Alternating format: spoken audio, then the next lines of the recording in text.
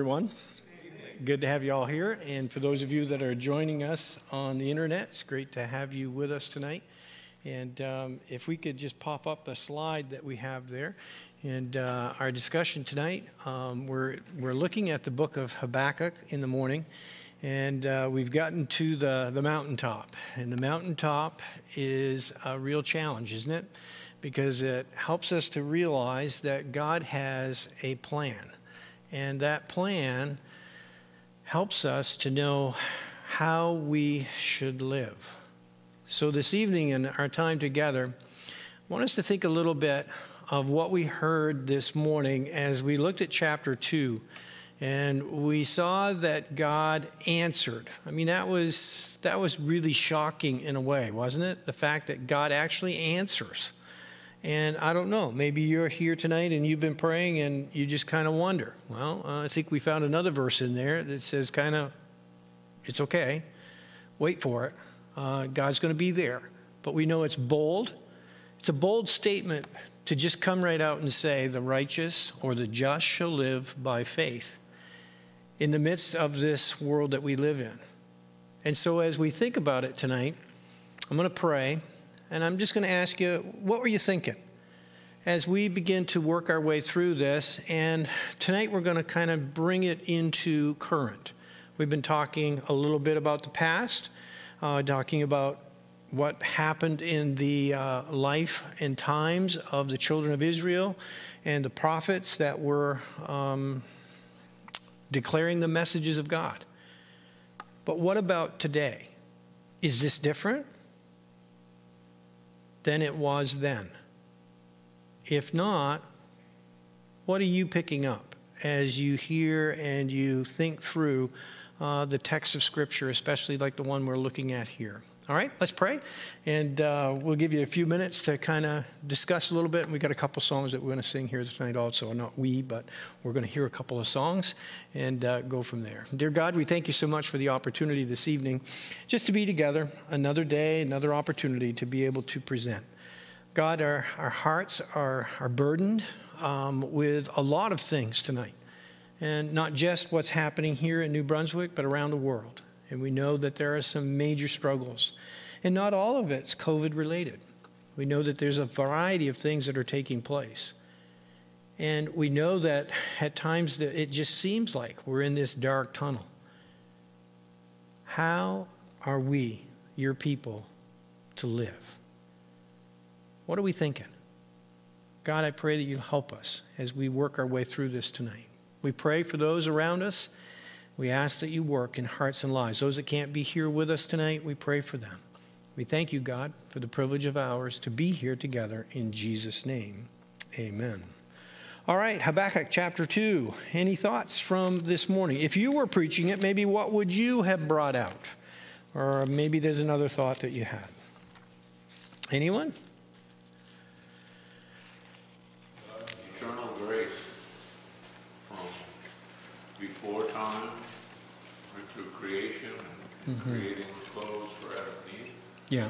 Right through to the end of the millennium. He still His grace, even in the millennium people are saved. Yeah. His grace is never ending, and only God could do that. Yeah, his grace is never ending, and from beginning to end of eternity, and there is no end, and always extending it to us. What a tremendous thought. And it's the same for us today. Excellent. Anyone else? Other thoughts?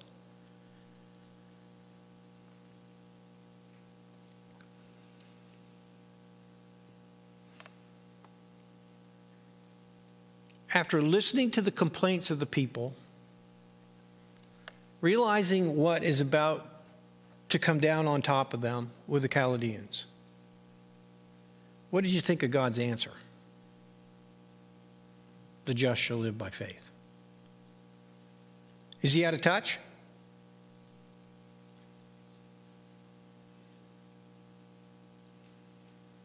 Just another fairy tale?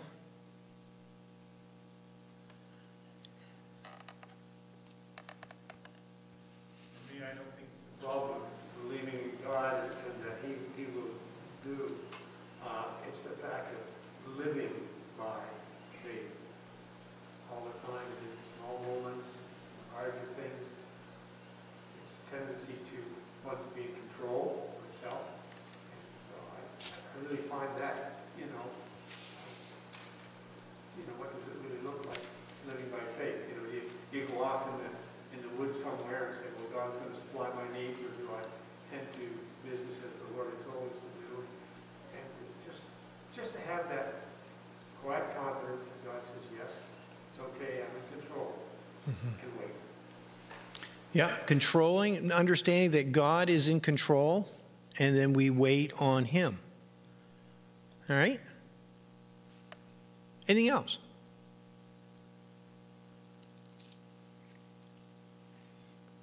Any similarities to where we live today? Text like this, does this hit any areas of the day today? Is it still the message of the day that the just shall live by faith? How is that going? I think it's already been alluded to. Are you finding it easy?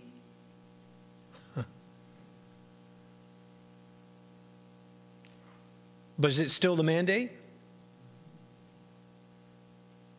So then what are we going to do? If it seems slow, right? If we just, like, it's like I'm hanging out here, right? It says wait for it. Because we know that assurance. We know all of these things. But we struggle, don't we, with these two elements. And we struggle with those right now in the area of how am I going to handle this? Like whatever that is. And at this particular point, I think in this room, every one of us have a variety of things that are taking place in our life that are different, right? So there isn't one size fits all when it comes down to the fact of how God works and deals and works out living by faith. The answer is the same, but it could be a little different for each and every one of us.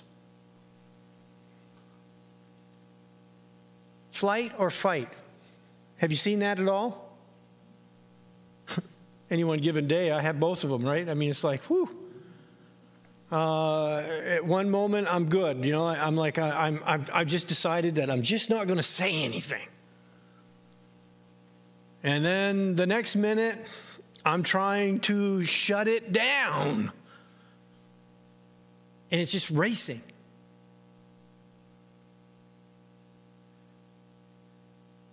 Being reminded there is another, I don't want to say option because really it isn't an option.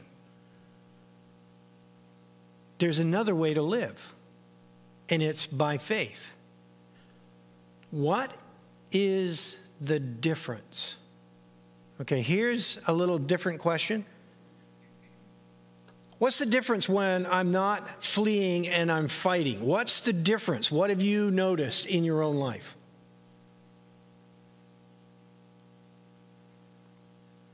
Did it make whatever it was go away?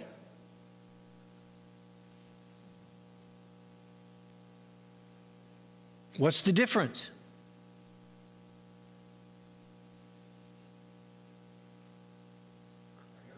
One question is,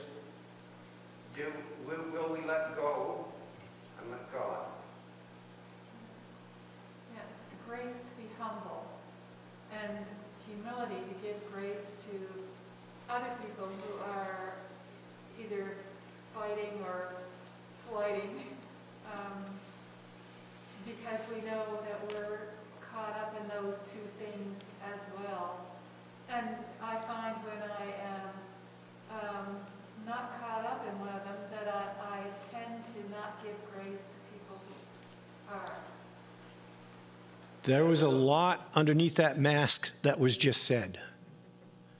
And started back up here. Murray, what did you say again? I said let go and let God. Okay, one of our phrases that we use a lot, let go and let God.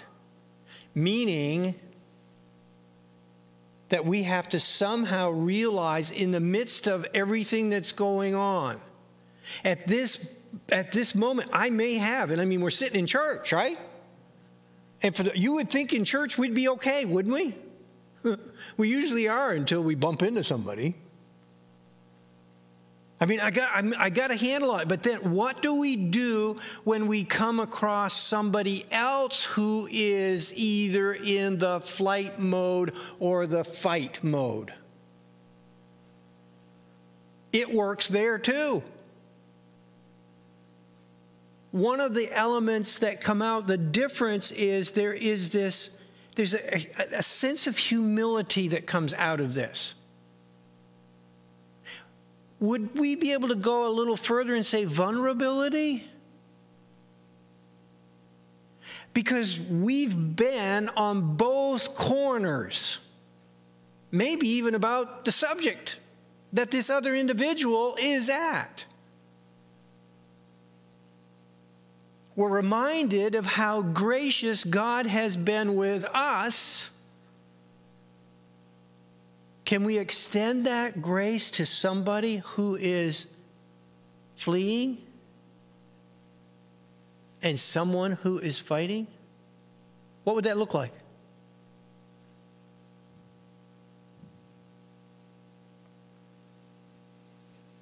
Hot topic?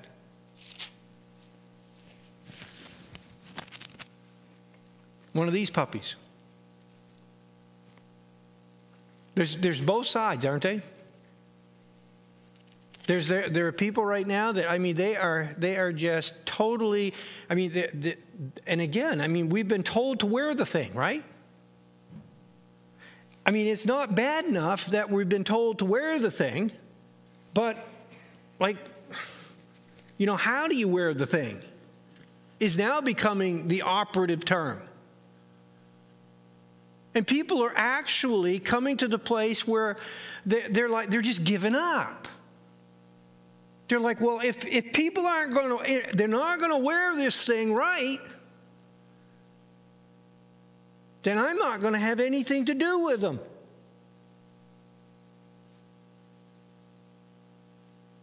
Is that sensitive enough?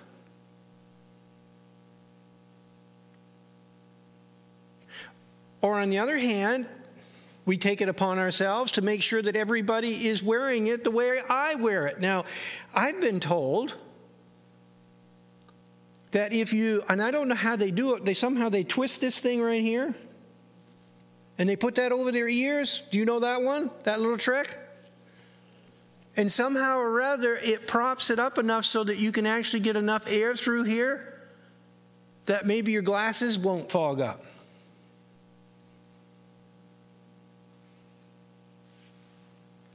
That's nice. That was a great suggestion. Except for when I spoke to somebody about that, and they said, well, that kind of defeats the purpose of the mask, doesn't it? Because it's not supposed to have any gaps in it. Go figure. I might just well put mats on again. I'm not, and again, folks, please, I'm not trying to step into a dog's breakfast here. Ooh, I can't believe I said that on the World Wide Web. But I think in here, what we're trying to deal with is to help us to understand that the just shall live by faith. Back in Habakkuk's day, Paul used this same quote on two different occasions, one in Romans, one in Galatians. There were two separate locations altogether, three different areas, and in every case you see this is a principle of God. There was something about the just. And I'm even going to use the word that was different. Again, that's different has been a very challenging word. When I grew up, even as a teenager, 100 years ago, not quite, the last thing I wanted to be was different. There's a distinction about us. So when we talk this evening, for the rest of our time after we sing a little bit, I want us to think, so if I'm supposed to live by faith, does that mean just in church? Or just when I feel like it? Or just when others agree with me? How do I live in what Paul says very clearly is a very crooked and twisted world? Is there a better description of this age that we live in? And that's the pandemic, if you really want to know, is that we live in a crooked and perverse world. And it doesn't seem to be getting a whole lot better. However, can I remind you that crooked and perverse has been there ever since the fall.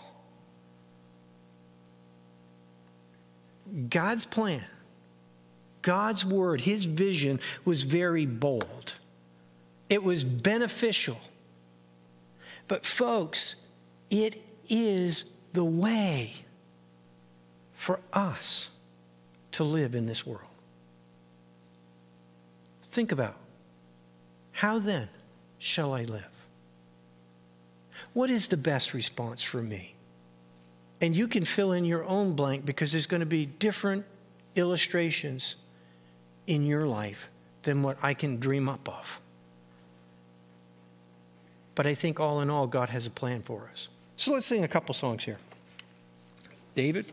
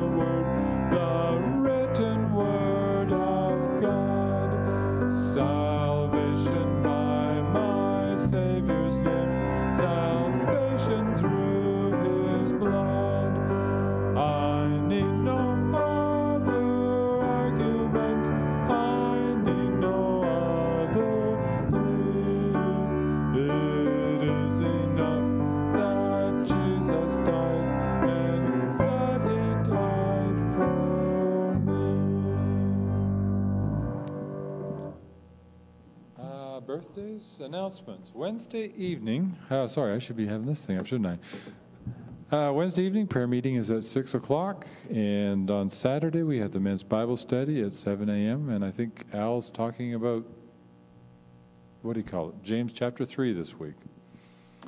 And our annual meeting is January the 27th. That's next Wednesday night.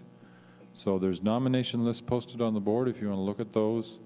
And there is a quarterly financial report at the back of the church and a budget proposed at the back of the church. I think there's a white sheet and a green sheet. So if you want to pick those up to look at them, and I think they'll also be emailed to folks. And I was also supposed to mention the offering. I forgot that this morning. But anyway, there's plates for the offering at the back, or you can send it through email, donate at peoplesmb.ca. Okay. Oh, yeah, that's all.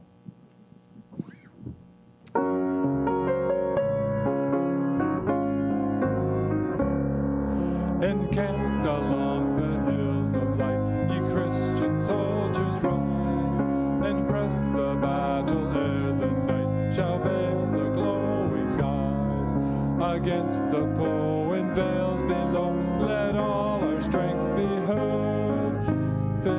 is the victory we know that overcomes the world. Faith is the victory.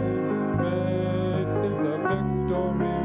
Oh, glorious victory that overcomes the world. His banner over us is love, our sword, the word of God. We tread the road, the saints above, with shouts of triumph trod.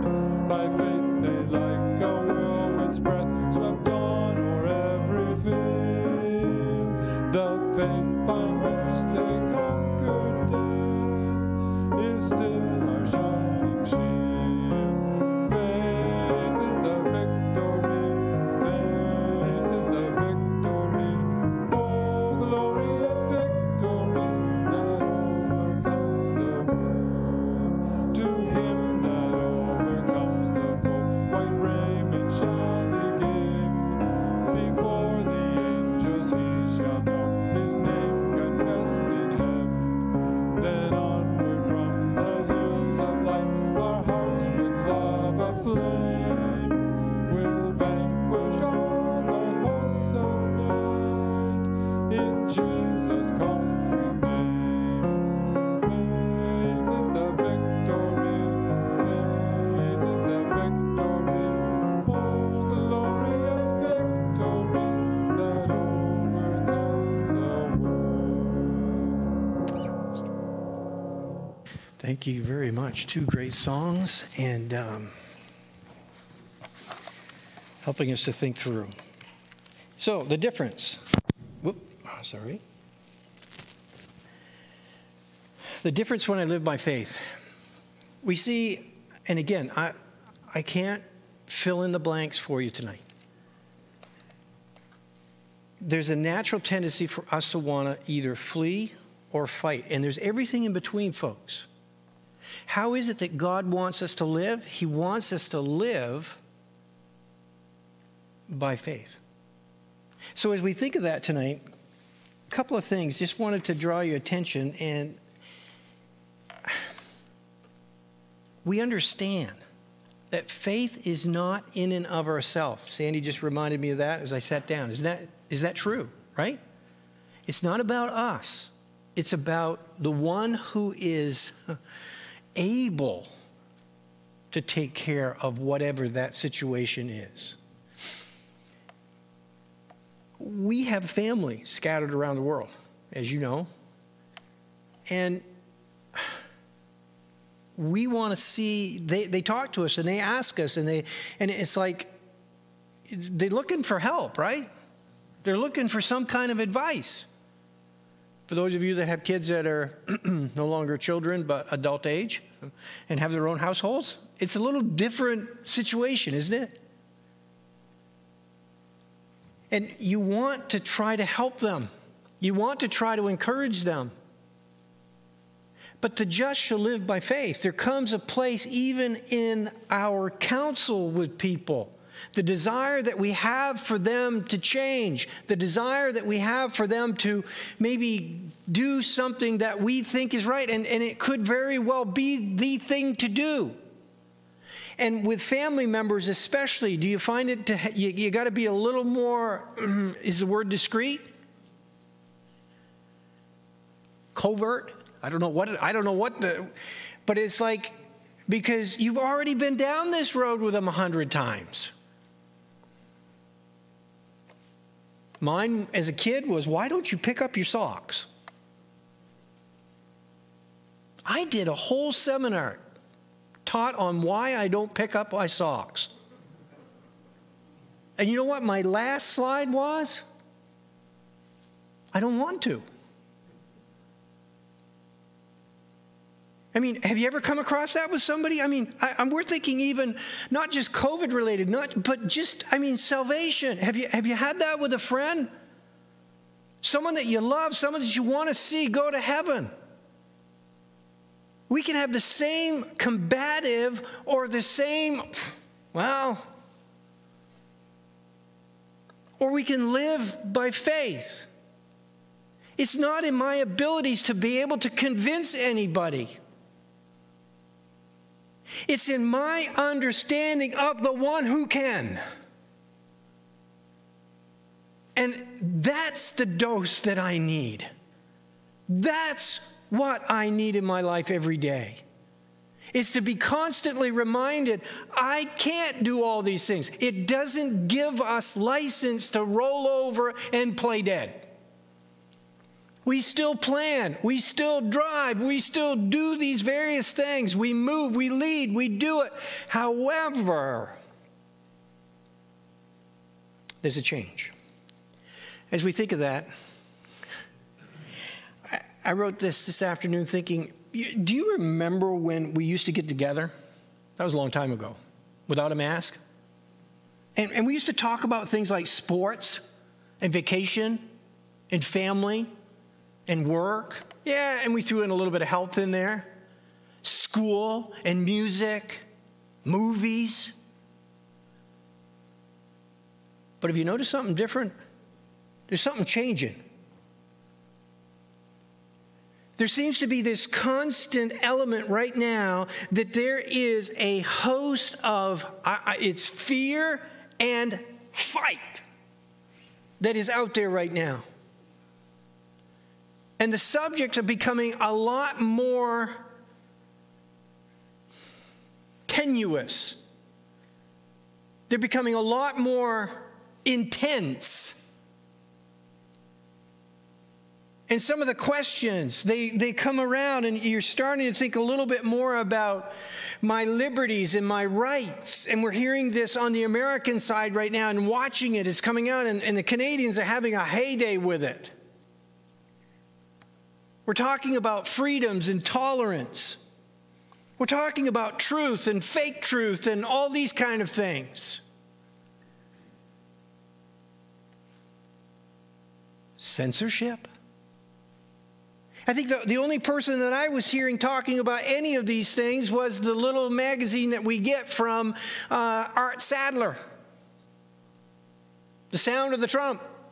Any of you read that lately? He's been exposing all of this that's been going on. It's nothing new, folks. But he was one voice in the middle of it all. And now all of a sudden everybody is starting to change the tune and they're beginning to talk, and we're seeing a lot of shame and blame that's happening in the midst of it all. The answer is still the same from God. The just shall live by faith.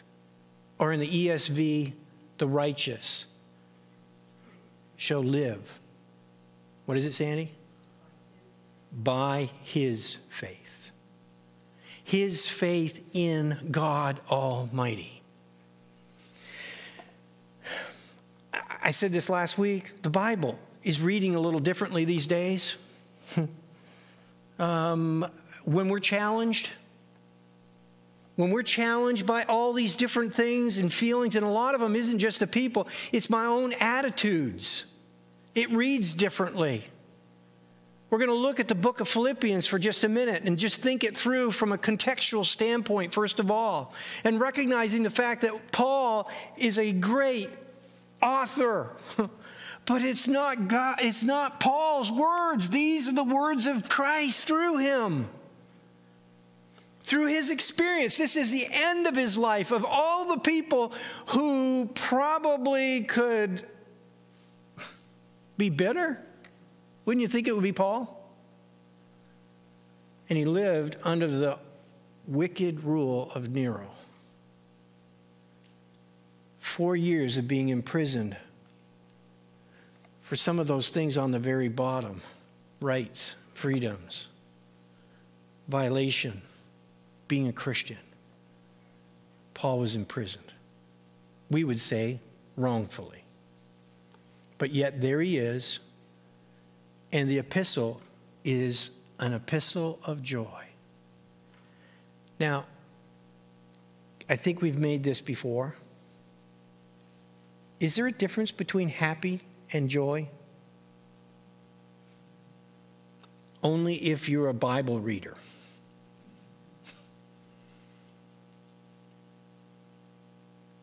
We got this concept that life is to be happy, happy, Joy, joy, down in my heart, right? Used to sing that song. Habakkuk had a burden. Do you remember we read chapter 1 of Habakkuk? That's how it starts off, with a burden. I can tell you that there have been times in my life, as in your life, when the circumstances that you find yourself in are not happy, happy, happy. If anything, they're ugly, ugly, ugly. But there's something about joy. Joy is that internal element that keeps us going one step in front of the other. It's found and bedrocked within the faith that God grants to us.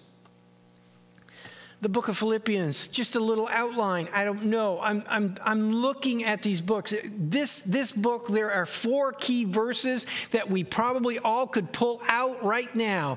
But when you put them in the context and you look at what the purpose of Philippians was all about, it helps to remind us. Number 1, this entire book, chapter 1, is about making Christ your life. You got your Bible right there?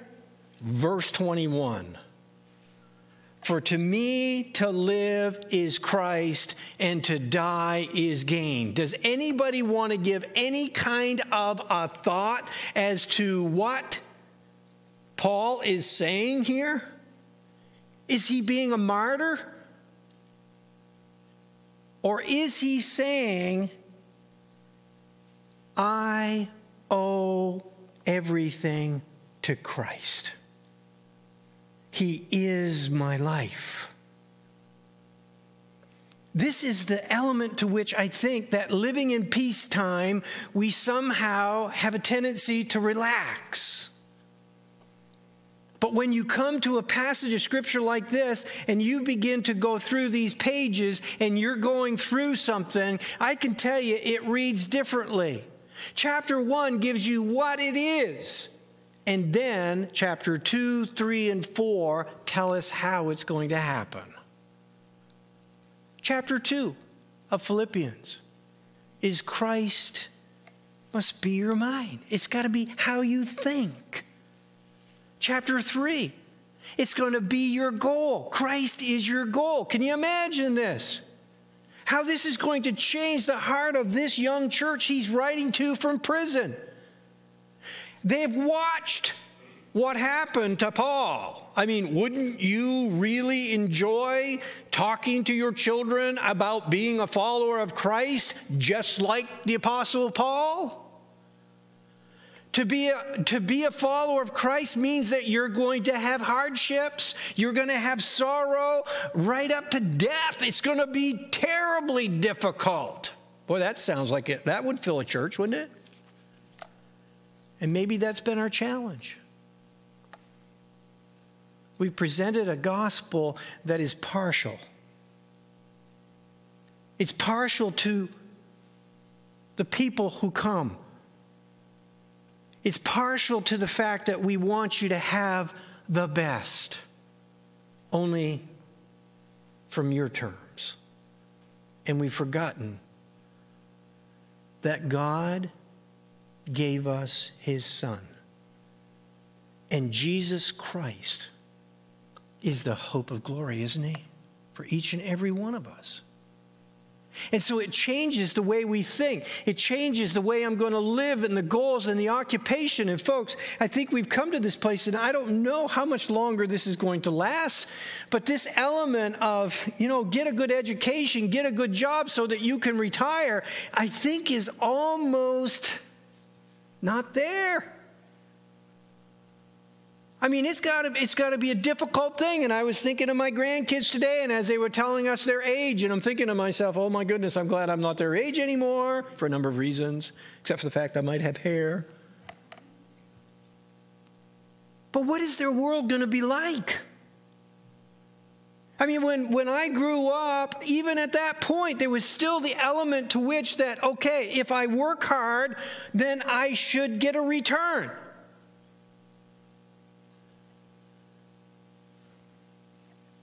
I'm not sure, folks. not a mathematician, not a financier. But we're going to have to work hard to get out of the hole that we have created in this pandemic financially as a country. I'm not sure what that's going to look like. Apart from Christ. Christ is your goal. In chapter 3, 4, we see then he gives us the strength to carry on. Just a simple outline. But I think in the area it helps to put things together in perspective as we jump into chapter 2. When we think about this and we understand how should we live, we talked about this, have this mind in you. How many verses of Scripture do you know that teach about your mind? We think that the academic world today has somehow a handle on that. Where did this come from? From the very beginning of time, God has utilized what is between our ears. God has given us a brain to think and to reason like no other creation. It's good to be reminded. And we can go down through the verses that I've given here. This book of the law shall not depart from your mouth, but you shall what on it? Why? Why did Joshua tell that to the people? Because they had no TV and internet to entertain them? Because it was the ingredient of a righteous, just person. We could go to Isaiah chapter 26 and verse 3, and it talks about our mind, the mind of the individual who is stayed on God. What is the rest of the verse? What does it say to us? Peace. Right now, if you're struggling in this flee and flight, we're reminded God has provided something for us that we can go and look to. Remember? Habakkuk is bold. Write it down. It's been written down. We got 66 books of it. And ladies and gentlemen, we know there is one central theme. It reveals Christ. And it shows a follower of Christ how they should live.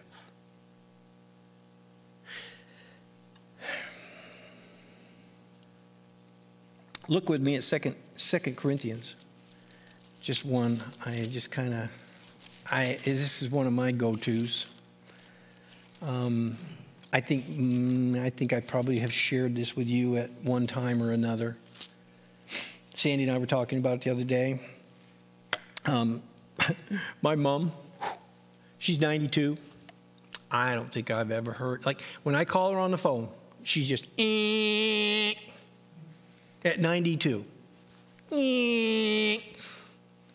She's never, like, I don't think I've ever seen my mom on the phone down. I don't see my mom on the phone. Well, maybe, you know, when Dad shot 2 deer instead of 1. That's on the internet now. Too bad he's in heaven. You're not going to be able to get him. She was a little excited. But for the most, it's like, I mean, like, that is amazing. And then we started talking about our families. One of the things in my family, I think maybe it was in my dad's background. I don't know. But there's a weakness. There's a besetting sin, weight, how we think. And a lot of people in my family, in the background, they have problems. Been diagnosed as depression, chemical imbalances, all kinds of different things. This verse has been a lot to me. It says in verse 3 of chapter 10, 2 Corinthians, For though we walk in the flesh, we are not waging war according to the flesh. Flee, flight. For the weapons of our warfare are not of the flesh, but have divine power to destroy the what?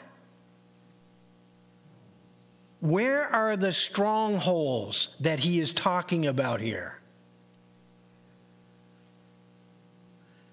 The mind. Every one of us has a predisposition. That's a word. I made it up. I don't think so. Do you know how I know? If I had a glass and it was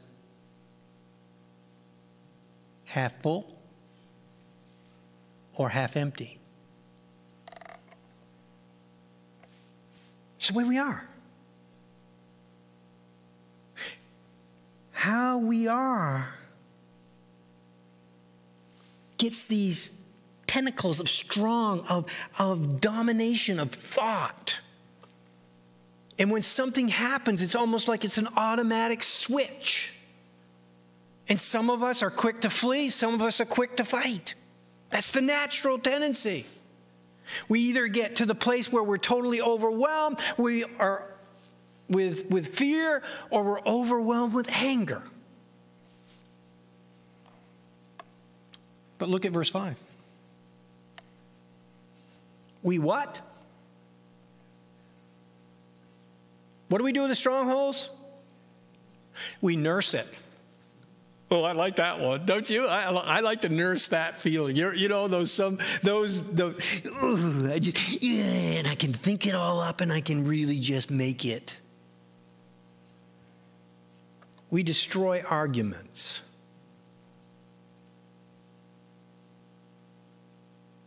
And lofty opinion. And these are directly related against the knowledge of God. Flee, fight, naturally, is against the character of God. God's people are to live by what? Faith. Then it goes on to say, it doesn't happen by osmosis.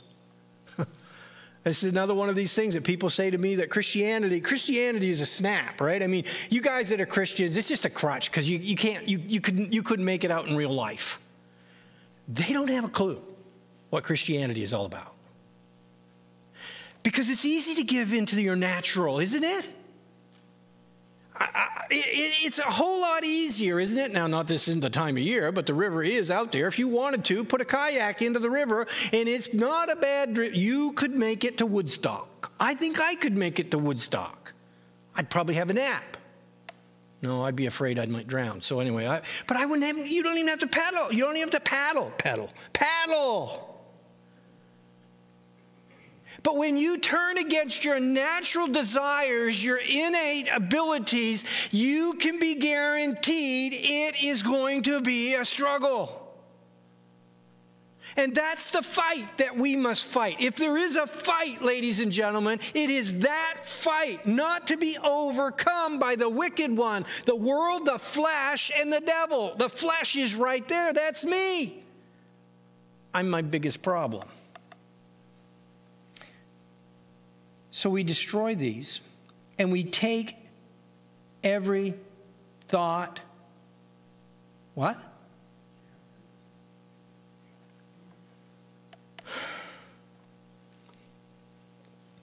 The illustration is, how does a mama cat move her kittens around? She grabs them by the nape of the neck.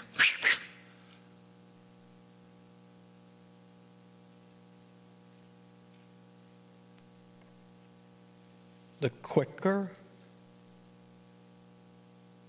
I jump into action here, the less likelihood I'm going to fall again. Take every thought captive to obey Christ,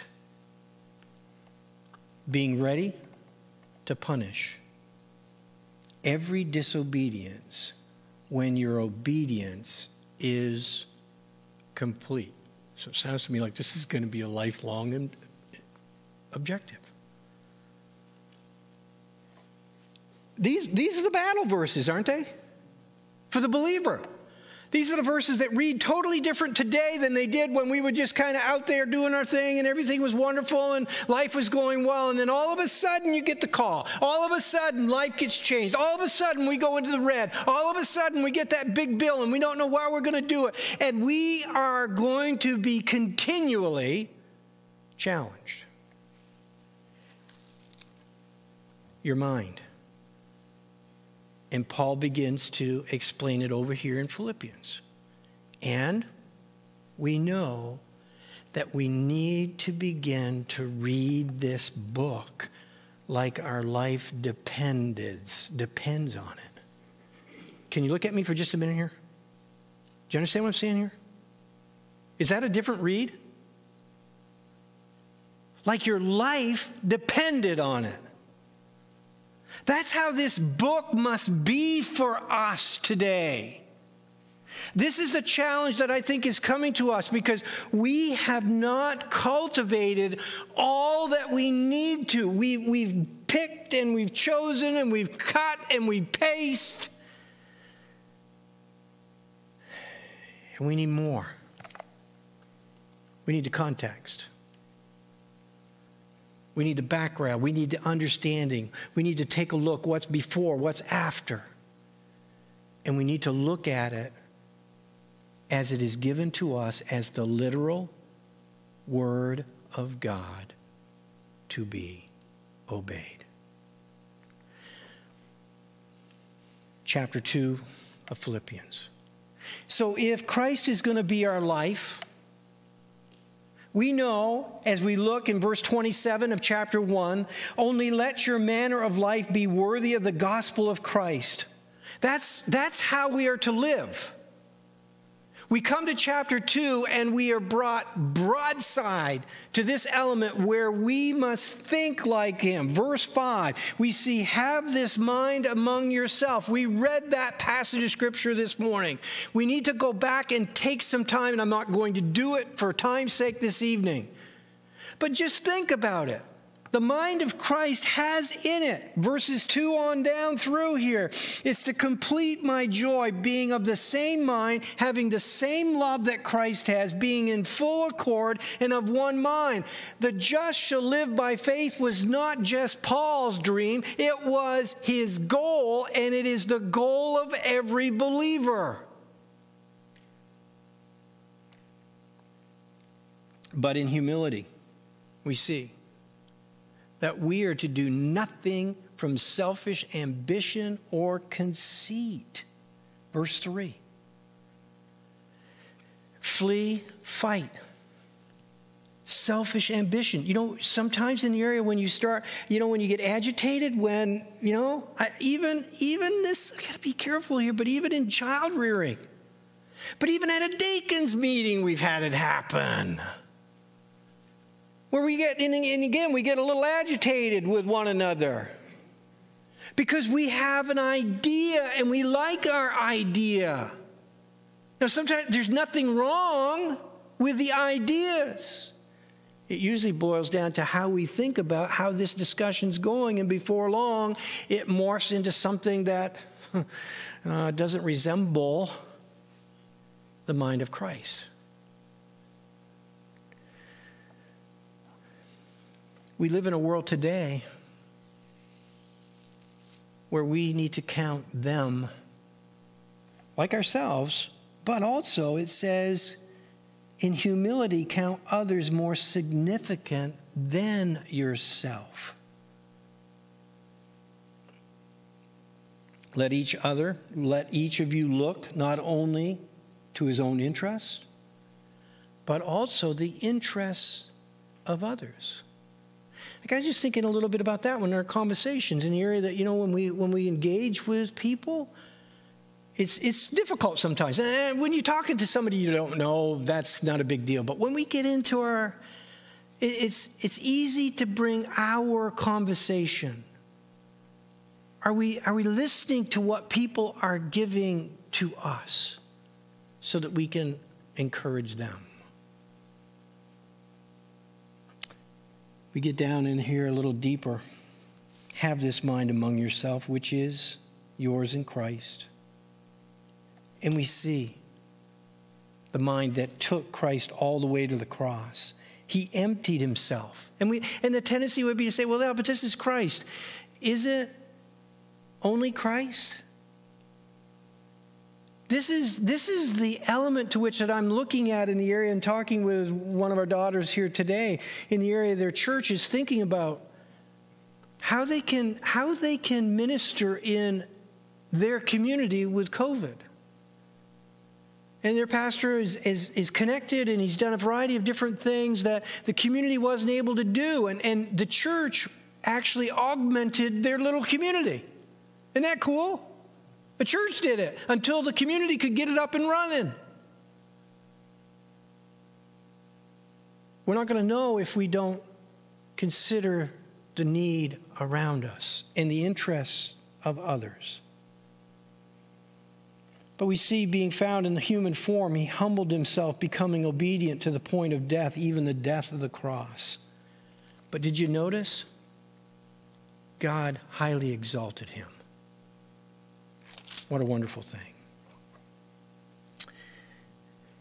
We could go on further and we look at this finally and we get down through and we read all the different things, but it says in verse 14, do all things. Is that some things? Do you think that's just, I think it's kind of inclusive, isn't it? How are we supposed to do them? Without grumbling or disputing. You notice when I flee, I'm grumbling. When I'm fighting, I'm disputing. Interesting. That you may be blameless and innocent, children of God, without blemish, in the midst of this crooked and twisted generation.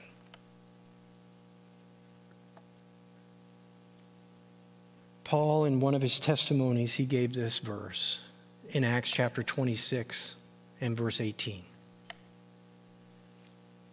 His goal, even then, was to open the eyes, to open their eyes, these people who did not know Jesus, to turn them from darkness to light, from the power of Satan to God, that they may receive forgiveness of sins, an inheritance among those who are sanctified by faith in me. In the middle of everything that's going on, I need to be reminded of what is my mandate, what is my goal, what is it that God wants me to do. And if you look at that picture, and this is why I picked it, there's somebody watching. There's somebody right now in this community that is looking for hope. And we have the privilege, don't we? Because we are among them. God has left us here to shine his lights. And we know that ultimately, the reason we are here is to share the gospel so that they can know the same thing. So in the midst of masks and vaccines and orange and yellow and doing what we have to do in our own house, in our own lives, let's not forget the just shall live by faith. And there is absolutely no way that a person can ever enter into God's created eternal destination unless they too surrender to him. The other thought that I had as I looked at this little picture, and probably the one that is hitting me the most. Because of the good old days, I think I became lax.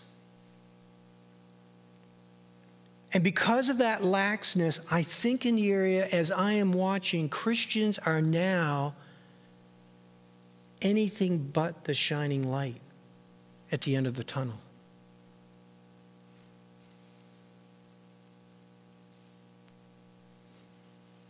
I'm going to just say we need to be careful what we say,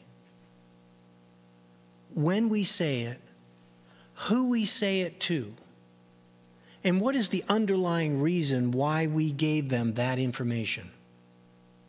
And I'm thinking in particular tonight of social media. I can't believe some of the whatever they are, tweets and whatever that are being spread around, and they are attached to a Christian's name. We need to be very careful. I can't see that our goal is to bring about a new government. Our goal, if you need, is Romans 13. We are to be obedient. Somewhere in the middle of all of this, we need to be reminded. As I go into this world, that individual that I am talking to needs God.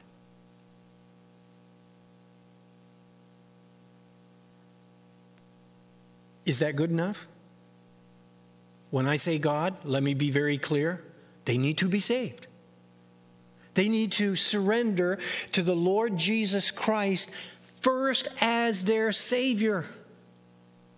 But that believer that you're talking to, he also needs to be saved.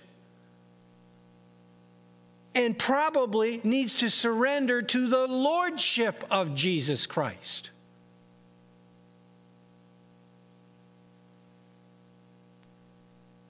These are different days that we live.